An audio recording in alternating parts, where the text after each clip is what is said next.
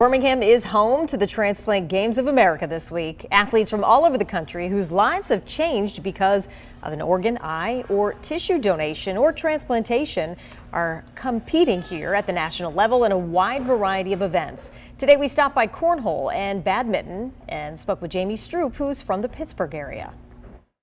I had a heart double lung transplant 29 years ago, and then I had a second heart transplant 9 months ago. And everyone's a winner here.